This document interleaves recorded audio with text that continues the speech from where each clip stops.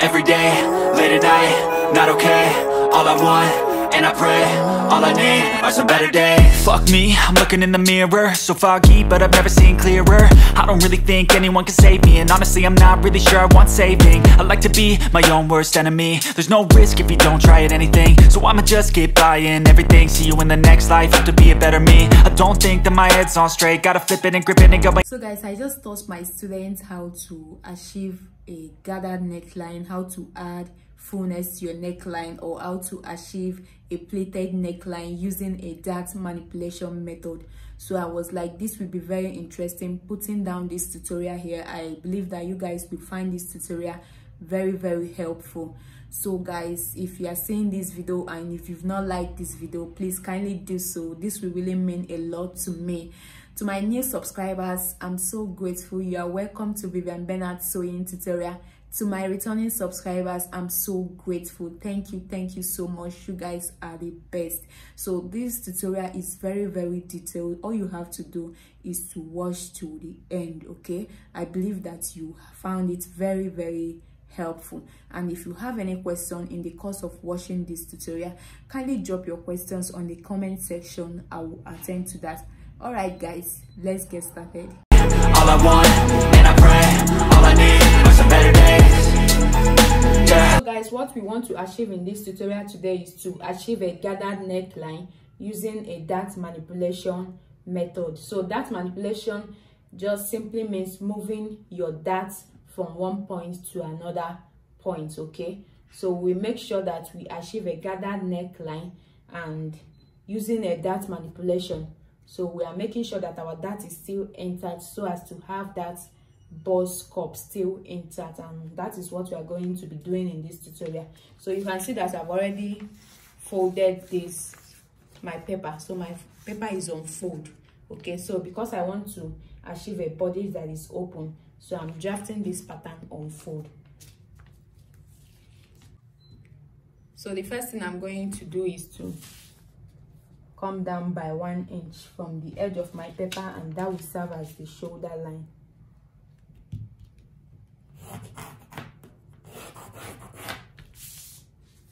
So this is my shoulder line.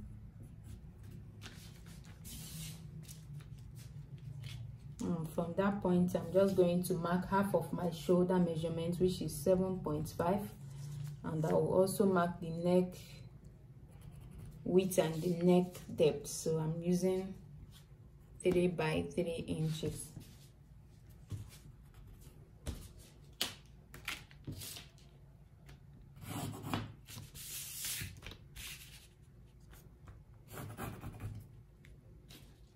So from the shoulder slant, I'm simply coming down by 1 inch.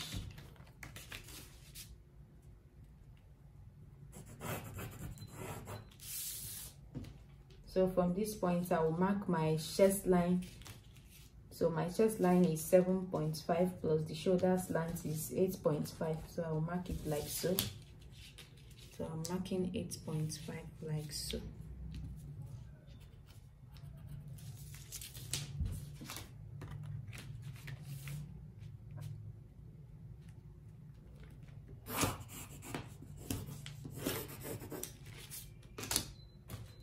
So I'm simply bringing down whatever I have at the shoulder line to the chest line. So that way I'm going to connect these 2 points to form my armhole. So to connect the armhole line, I'm simply getting the midpoint of this, and I will come in by 1/2 inch. And from this point, I will mark a diagonal line like so. And from this point, I'm coming out by 1/2 inch. Then I will get my curve ruler and I will connect my armhole like so.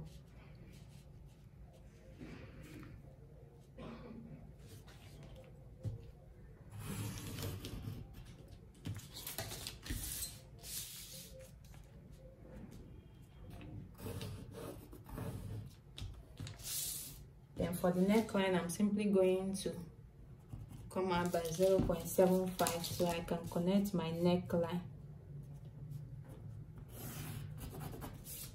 So after that, I'm going to measure the bust point from the shoulder line. So my bust point is 10 inches. So I'm marking 10 inches from the shoulder line.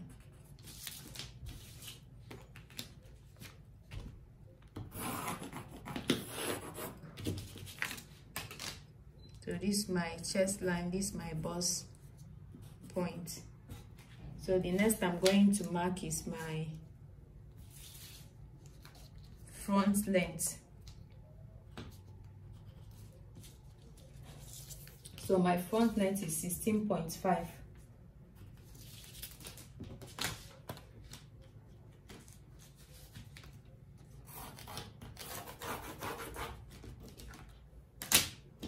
So after that, I'm just going to mark my dart, my bust radius.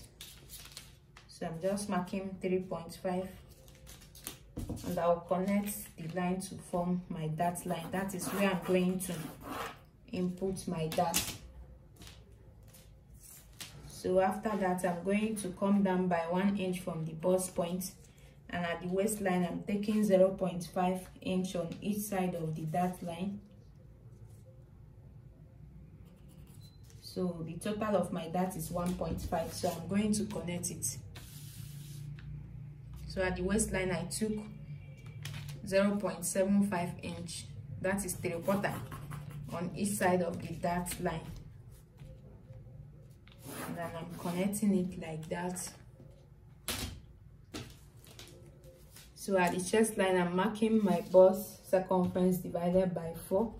I have 9 inches. At the waistline, my waist circumference divided by 4, I have 7 inches plus 1.5 inches dart allowance.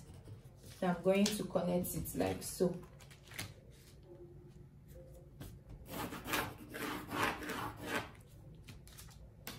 So after that, I'm going to mark 2.5 inches downward from the bust point line, and I will connect it back to the bust point. That will serve as my bust dart, okay?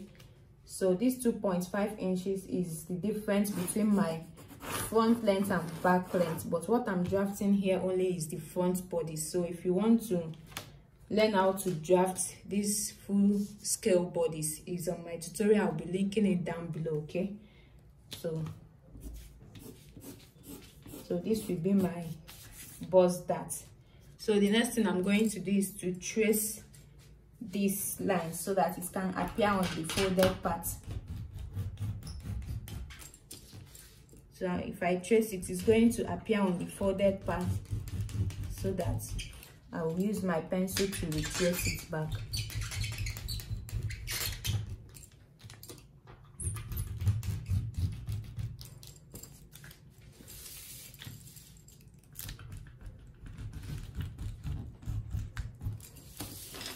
So I'm also tracing all lines.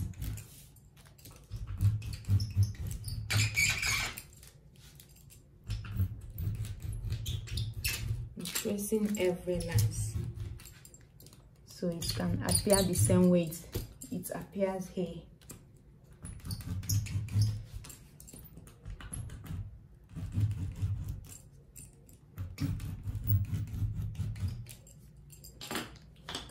I'm just going to open it up. So you can see when I open it up, I'm going to use my ruler to retrace all lines. That way we have our half bodice. So this one is no longer in quarter, it's now in half.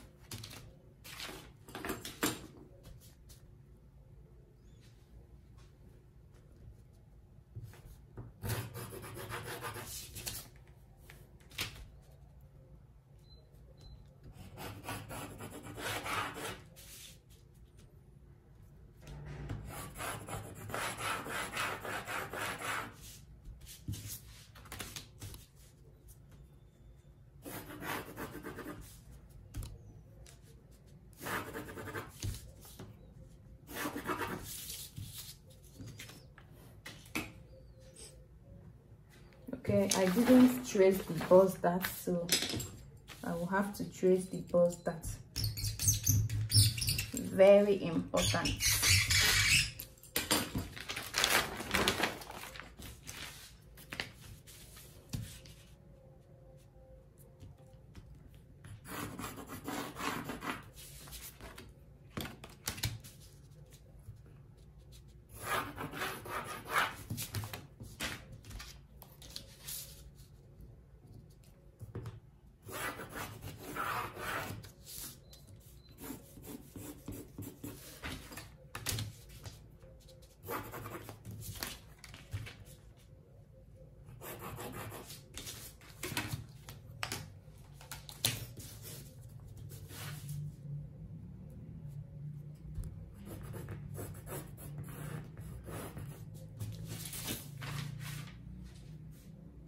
So can you see how it looks like? Very simple and easy. So the next thing I'm going to do now is to manipulate the darts, okay, so that we can get our desired gathered neckline. Okay, so I want these darts to be still intact, but I don't want, after, you know, creating a fullness here, I will come back and be holding that. So I want to use that manipulation method to add the fullness. So I'm going to move this dart to the neckline in order to add that fullness we desire. So that is what we want to achieve here. So the first thing I'm going to do is to mark my style line. So I mark 3 inches on the neckline like so.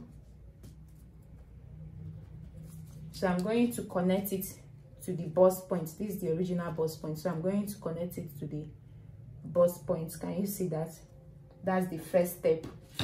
So the thing that you are going to know about that manipulation is that if you want to move a particular dart away, in order to the line that you want to slash, it must touch the bust point. It's very, very important. So if I mark this line and it's not you know, connecting to the bust point, then that means it's not that manipulation and it's not going to work. So it's very important.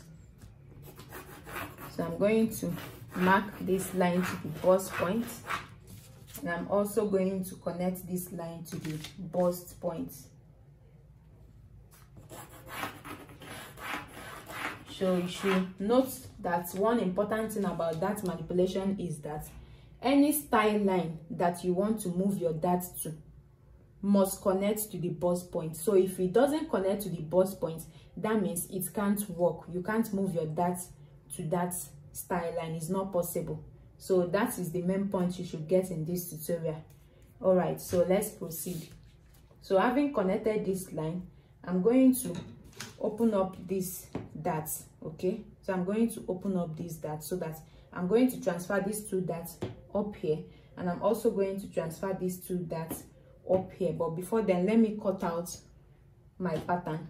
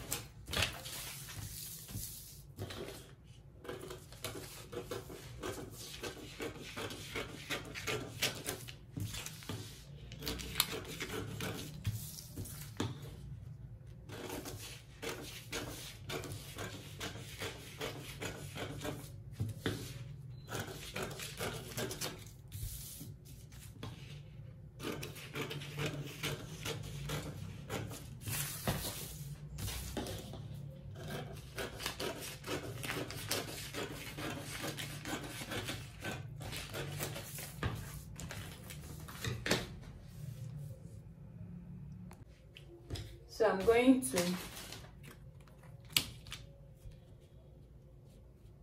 mark the middle point of my bust dart because that is where I'm going to be opening. Okay, so I'll do the same thing on the other side.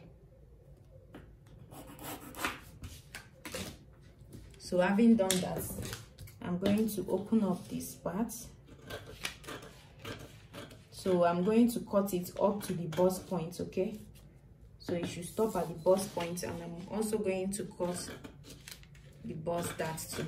So it's going to stop at the bust point. So having done that, so I'm going to, when I close this bust dart,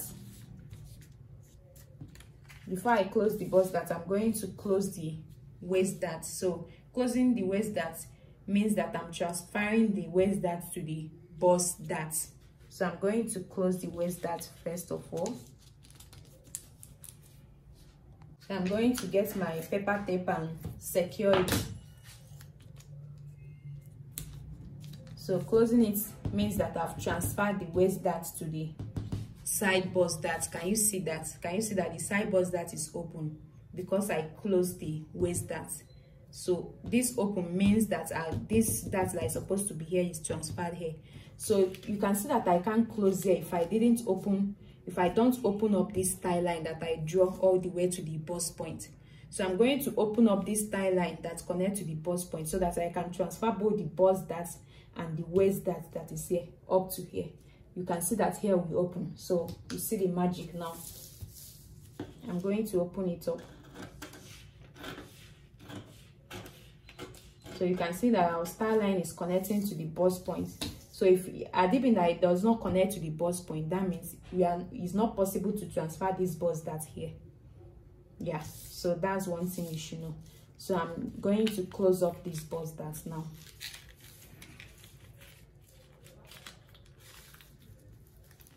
So I'm going to use my paper tape to secure it. So can you see that automatically here is opened? So meaning that we've transferred the waist dart and the bust dart on the neckline, giving us the fullness that we wanted to add at the neckline. So I'm going to do basically the same thing at this side. It's as simple as ABC. So I'm going to open up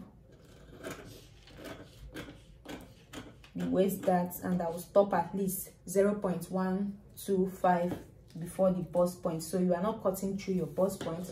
So you are also going to open up this. So after that, you are going to close your waist dart.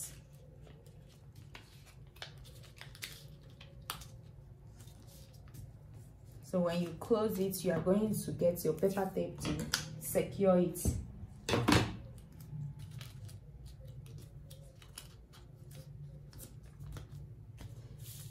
So you can see once you close it, the waist dart is being transferred here. So this is my waist dart. You can see it. So the next thing now is to open the tie line I connected to the bust point. So when I open it, I can now be able to close the bust dart.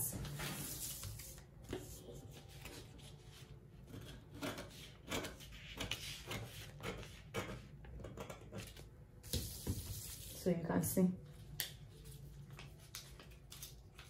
So can you see how beautiful that manipulation is? It will allow you manipulate your dart. It will allow you create your design, having your dart still intact, having your bust cup still intact. So can you see now? We've manipulated our darts now. We've transferred our bust dart and waist dart to the neckline because we want to achieve a gather effect at the neckline. So what I'm going to do now is to place a fresh paper under like this. So it's going to be like this. So I'll also use my paper tape to secure them.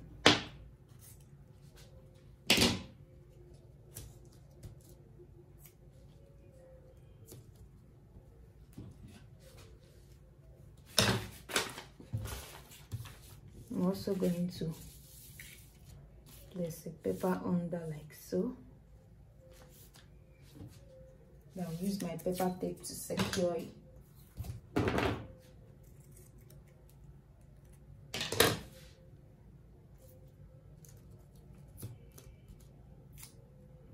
So can you see how simple is this? So if you even still want more fullness around the neckline, you can still slash here and, you know, open it up. But I think this is really okay.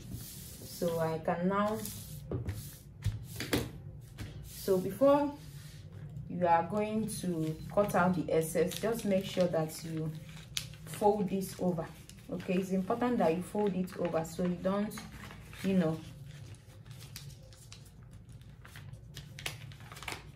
so you don't make the mistake of cutting out excess. So I'm just trying to find my way, even though, so can you see that the bust point is not relaxing? So this is our bust cup. I don't know if you can see this very well. So can you see that the bust area has risen? So this is the cup. This place is giving us the allowance where the bust is going to be when you close this automatically. So you see how we secure our bust area. So when I fold it like this, I'm just going to trace around the neckline, or I'm just going to cut it just like this. So let me just, you know, use my paper tape to secure it first.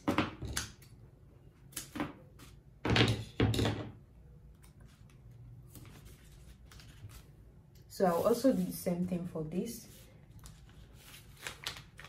So just going to find my way to make it relax.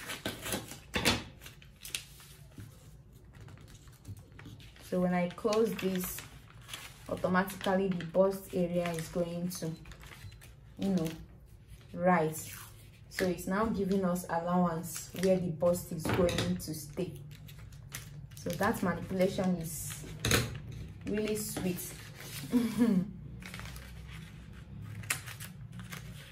So guys, if you've not yet liked this video, please like this video. If you've not yet subscribed to my channel, please kindly subscribe. This will really mean a lot to me, guys. So you can see that this has already given us a room where the bust is going to be. Can you see that? So sweet, guys. So this is all about that manipulation. So you can decide to pleat it back when you cut it, or you can decide to gather it back. Okay, now before I'm going to open it up, let me just measure the total inches I have at the neckline so that I can be able to gather it back to the same size. So I have 11 inches here. I'm going to write it down, 11 inches, so I can now open it up now. So but can you see, this is so beautiful, guys. This is how it's going to be when you sew it. So beautiful. So the essence of that manipulation is just to move your dart around, is to use your dart to create your style line. So you can't have a slash line here and still come back to holding your dart. So that won't be nice. So that manipulation is really sweet. So I think this excess is uncalled for. So can you see that now? So the next thing I'm going to do is just to place it on my fabric and cut it the way it is. So when I cut it, I'm just going to gather the neckline back to the initial size, which is 11 inches, and voila, that is it, guys. That is it, guys. I'm really happy about this tutorial, and I hope you guys really gained a lot in this tutorial. So let me know on the comment section if you have any question about this particular tutorial. I will attend to that. All right, guys, I will see you in the next one. Bye.